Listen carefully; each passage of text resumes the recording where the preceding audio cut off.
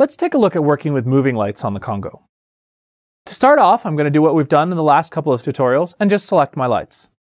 91, channel, 94, through.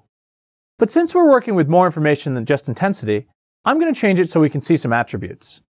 I'm going to hit the attribute key, and notice that this shows us quite a bit more information about our fixtures besides just intensity. It's also showing us some information for our LEDs and our scrollers. So to change this, I'm going to hit my Format key until I go to the Selected Device format. This is just going to let me see the channels I currently have selected. When we're working with moving lights, there's a lot of information to be handled. So we break it up into 4 different categories: intensity, focus, color, and beam. The first thing I'm going to do is give it some intensity. Now we're going to work with focus. This controls any movement of the light, normally controlled by pan and tilt.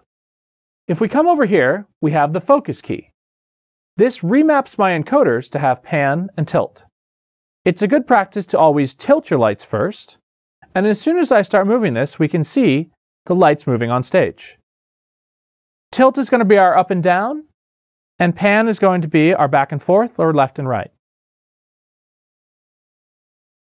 Our next category is color. This is any color control for the fixture.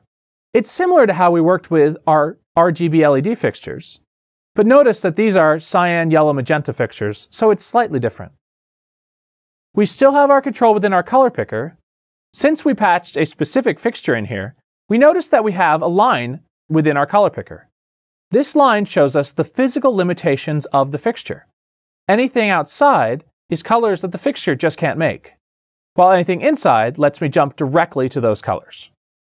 I could also have direct control of the cyan, magenta, or yellow, and I have the ability to very quickly type in a value and assign it.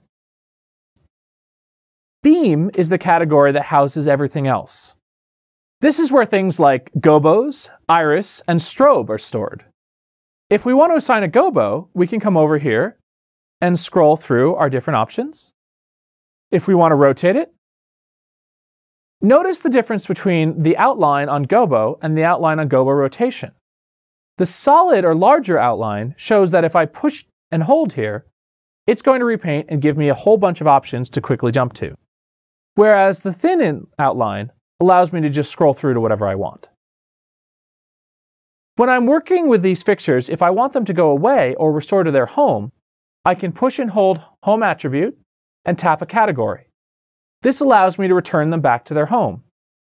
If I want the entire fixture to restore back to its home, I can just double tap Home attribute.